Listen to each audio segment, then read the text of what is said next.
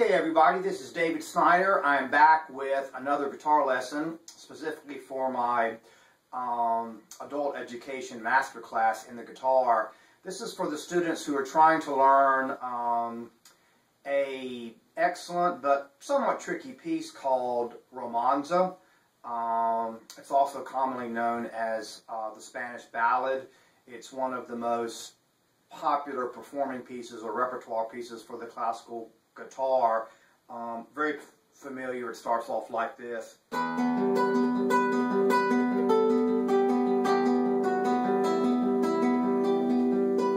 sure we've heard that many times. Students love to practice this song because it helps you to not only add a great song to your repertoire, but also to work on various items of technique. Especially the AMI arpeggio, which we play on the top three strings, the treble strings, with their A finger, M finger, and I finger. So we just are doing that anyway as part of our daily practice. A-M-I, A-M-I. Remembering certain things about technique. Arm gently resting here. Fingers gently resting on the string so we can pull or pluck. And when we rest our thumb on the D string or the A string or any of the other bass strings, we should be able to see a tiny little triangle between our thumb and our first finger, and that tells us that our position is correct. Your hand should always feel very comfortable, okay? So one of the things that we have to do in Romanza, or the Spanish Ballad, is we have to be able to pluck at certain passages the bass string, okay, in some cases that is open, in other cases it's not, with their thumb, while simultaneously playing the first string with their A finger. So it uses a lot of technique. The hardest part to get really down like clockwork, and you should practice it with the metronome, is this part. A-M-I, A-M-I, A-M-I, A-M-I. Okay, so you can't really learn this song without the sheet music. It's abundantly available. Just look for Romanza or the Spanish Ballad, and you'll be able to find the sheet music all over the place.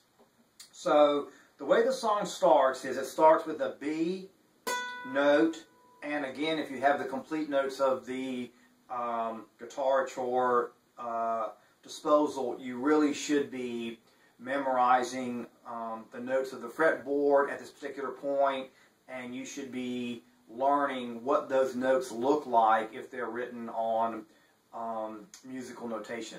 Okay, but it starts with a B on the 7th fret of the first string, and you pluck the B and the open E bass string at the same time, and then you do this. See how that's using the arpeggio pattern? So it's down to A,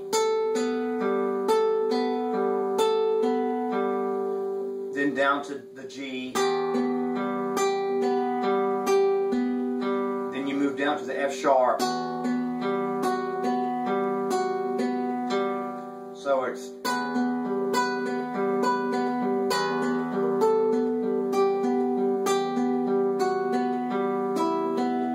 then when you get to the open, you go back up, hit the G, then you go up to the B, then you go all the way up to the 12th fret and grab the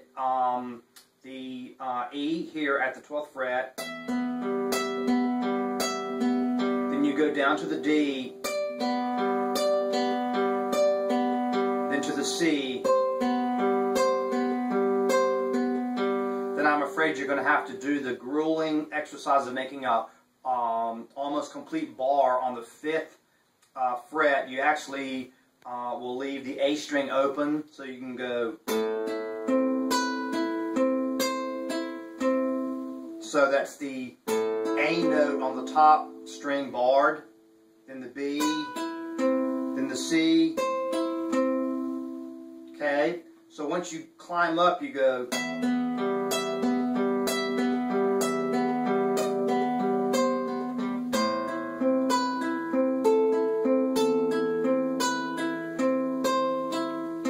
Then this part is a bear for most young beginning students.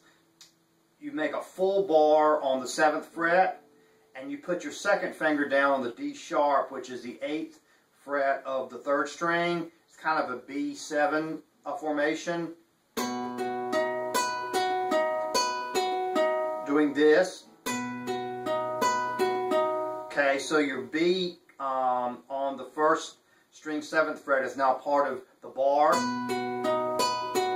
And then your 3rd finger, this is a real finger contortion, goes down on the 8th fret of the 1st string, making the C note. Comes back up. Then you reach your pinky all the way to the 11th fret, grab the D sharp there. Back down to the 8th fret. Lift that finger up and play the B. And then you do the B again. A, G. Now, there are different ways to do this. For the last section, I use a full B7 chord.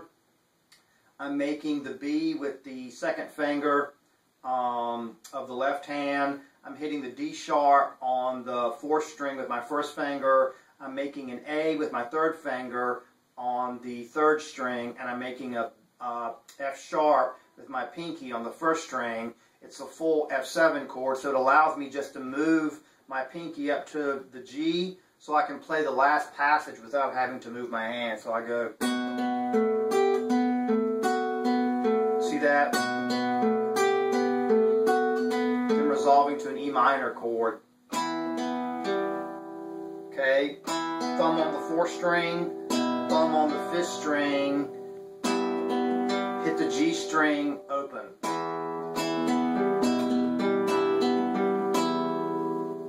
Okay, so again, once you do all of that, and I'll do it, fairly slowly the last time, you're going.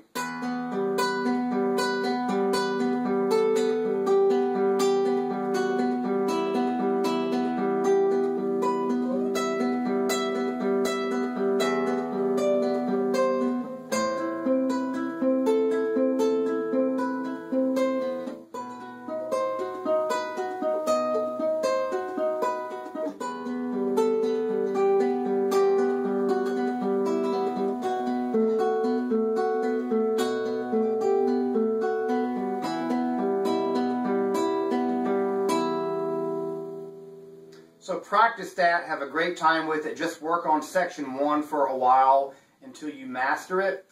You'll get a lot of mileage out of that, learning technique and also learning a beautiful song. And I'll teach you part 2 of the song, the 2nd section, in the next lesson. Thanks.